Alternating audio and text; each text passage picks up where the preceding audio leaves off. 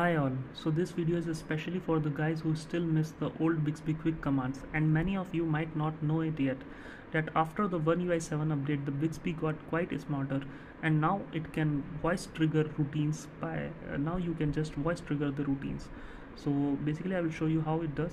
So I have created a disable enable routine. So here in this routine it has a if part as a start manually, and in the then part it has a touch macro. So touch macro was from routine plus good luck app.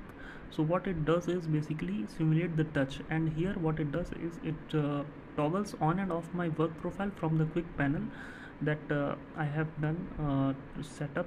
So basically you can just voice trigger any of your routine. So I will show you that. Hi Bixby, disable enable. Okay, starting your disable enable routine.